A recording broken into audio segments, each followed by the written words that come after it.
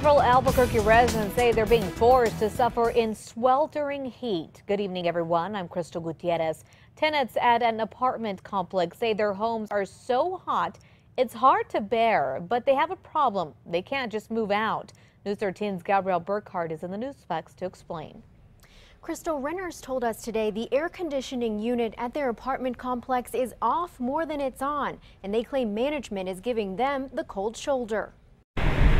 Fans blasting throughout the apartment in an attempt to beat the heat. There's many people in this complex that are older and also young children that 80s and 90 degrees in the apartment is just uninhabitable. This man and his wife did not want to be identified, but say they're fed up with the Sun Creek Village apartments. The couple and other tenants tell us the air conditioning unit has been broken, going off and on for the past month.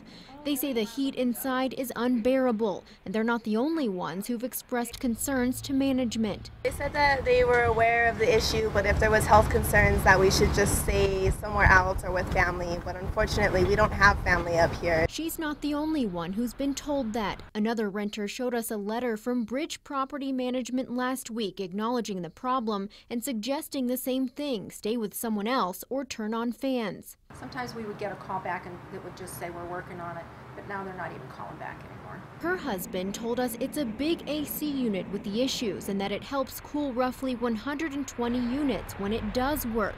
But he says more often than not, it doesn't. So we endured through 3 nights of high temperatures and pretty much no sleep because of it.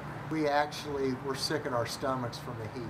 Residents here say they feel stuck since management won't allow them to break a lease without penalty. We've just got to either pay the $1,600 that's required to break the lease to move, or that we were going to have to endure through the maintenance of the unit.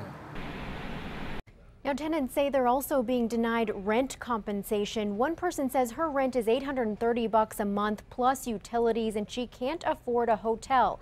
Tenants there say the AC was on for part of the day today, but they never know when it'll turn off again. Back to you. All right, thanks, Gabrielle. Now, we spoke to an emergency maintenance worker tonight who said they would get a hold of managers for us. They have yet to return our calls. Residents say they have not been told when, if at all, that the AC will be fixed.